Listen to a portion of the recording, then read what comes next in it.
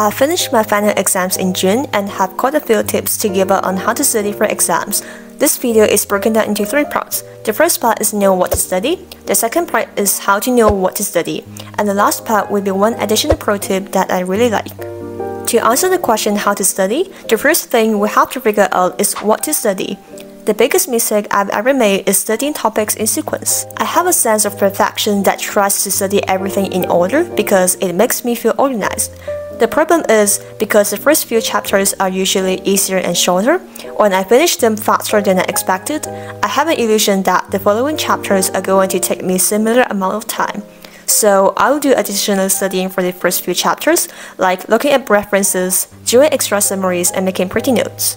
But in reality, the extra studies I did are unnecessary, and they use up my study time for the later chapters that are much more longer and complex. To find out which topic you should work on, the question you should ask yourself is, what's the topic I'm familiar with the most? That will answer guide what you need to study. This ensures you're studying with the topics you're least happy with, and that your time won't be wasted on going through topics that you know you're familiar with, but you just go through them anyway because it makes you feel confident and prepared.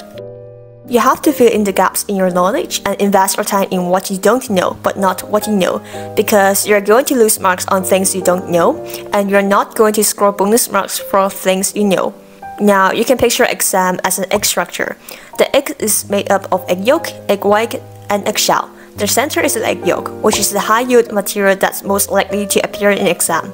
The surrounding layer is the egg white, which theoretically exists, and it's possible to see them in exam, but the chance of occurrence is much more smaller than egg yolk. The eggshell, which is the outermost layer, is what makes the boundary of the content. The egg content is never going to expand beyond the eggshell since it's restricted inside and can never escape. And the eggshell is what we always heard as learning objectives. Sometimes we feel we need to learn extra content to stand out in exam. These are things like the deep questions you're asking in lectures and the finance details of the details. But the truth is, your university has a defined curriculum on what can be tested. In usual lectures and workshops, lecturers and students are free to explore beyond the curriculum in their own time. Students are encouraged to ask more and learn more, and that's good because it's about the curiosity and the eagerness to search for an answer, and there's never a boundary in learning. However, it's not about that kind of learning when it comes to studying for exams. Exam has a solid and rigid boundary which restricts what can be tested. It's a material that the school thinks is important and wants you to know, not what you think is important or you want to know. Remember this, exam can't test you anything beyond the curriculum because it's not allowed. So how do we find the egg yolk, egg white, and the eggshell of the exam? The first quick tip is to ask seniors for advice. You could shoot them a DM and start the conversation with open-ended questions like, "Hi, may I ask you for some advice about the exam of this unit? And would you mind to share with me how you study for this unit?" In my case, I have a comprehensive care unit which we are taught the pathophysiology, chemistry, mechanisms of medicines, and management of 6 diseases respectively. So I've got quite a lot on my plate for one single disease. Say the disease I'm studying is asthma. Now, which subtopic should I focus on?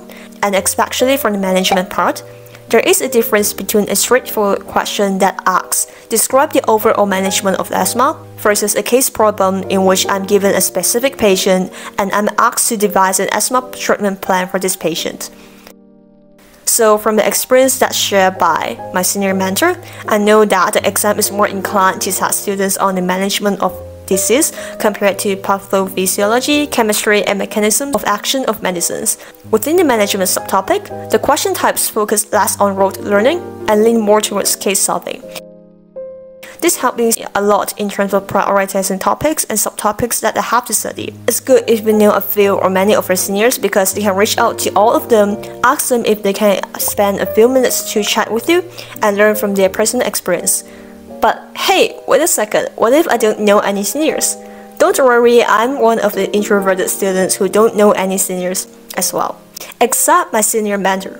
Yes, if you don't know any senior, you should have at least known one senior mentor in your freshman year who is likely pre-assigned to you by university. Now, let's move on to practice paper and discuss what's the best time to do them. Doing practice paper is always the best form of practice because it's using active recall. That is, retrieving content from your brain, having the same format with the exam, and the questions are written exactly by the professors who are going to write your actual exam.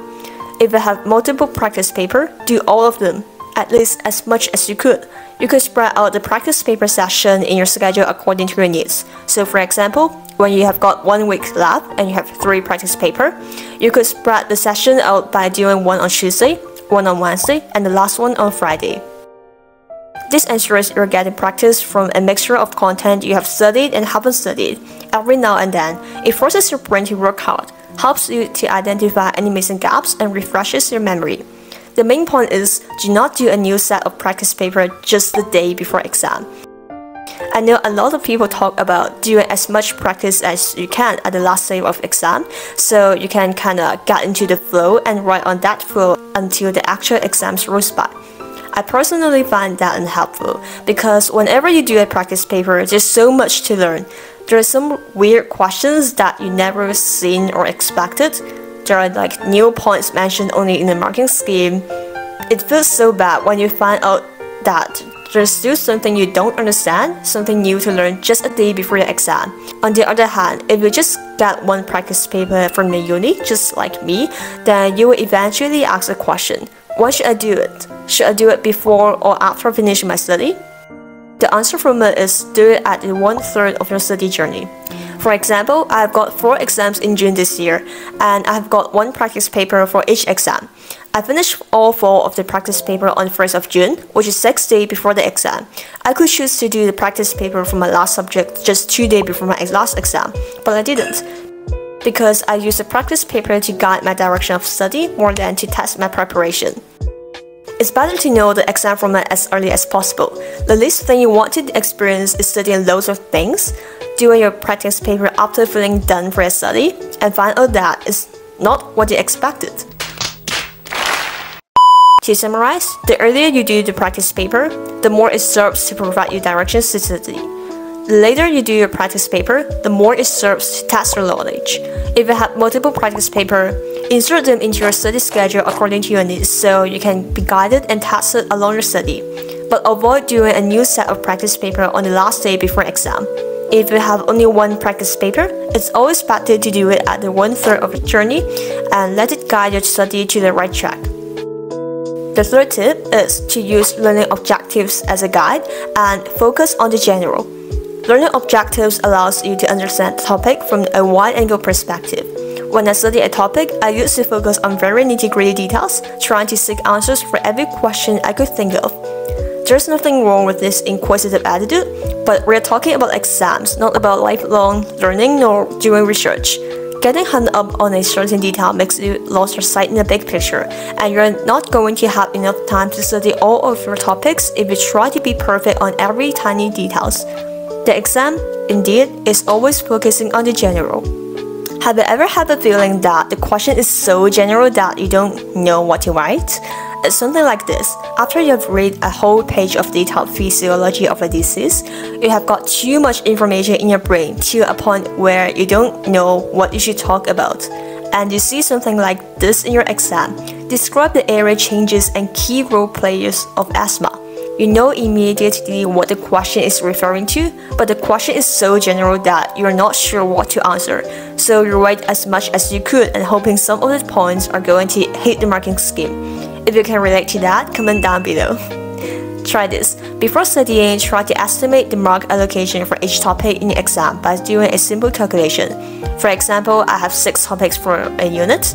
My exam for that unit lasts for 2.5 hours, and it has a total mark of 100. That means each topic gets approximately 25 minutes and carries 70 marks. So, see, the professors could only dedicate a limited portion of marks to each topic, and they just don't have enough mark capacity for every single question. So what questions are they trying to put on exams? The general questions, because this is the only way to ensure students are being tested on the main important concepts. How can we, as students, predict questions like that? Learning objectives is your best friend in putting yourself in professors' shoes and see things through their lenses. They are an excellent set of broad and general questions that you can use to test yourself. You may not have enough time to write or type out the answers for each learning objectives, but you could try to run through the main points for each of them in your mind. At the last part of the video, here's a sneaky tip for using learning objectives and practice exams. Pay attention to the keywords of learning objectives, like understand, describe, apply, and see how questions come up in the practice exam. For example, understanding perhaps underpins that you need to understand the fundamentals in order to have a good understanding of the topic. It's like a prerequisite to understand the topic, but itself is not being tested. Another obvious example would be apply versus describe wordings. Say you have learned time management principles. A learning objective that asks you to describe the main principles requires you to explain the principle in your own words. But a learning objective that asks to apply the main principles doesn't require you to explain the principles, but you're likely given a case and write down actual suggestions. With this tip, however, we don't know whether it's a random or an intentional choice of word, and that's why you should compare the learning objectives with the practice exam questions to analyze the format and how they come up. I hope you have learned some useful tips in today's video. I still have to do a disclaimer that the things I've shared today do not necessarily fit everyone because everyone have their own set of experience and methods. But I would be very happy if you find this one helpful. Comment down below how do you study for exams and share your experience. And yeah, good luck for your exam and I will see you in the next video.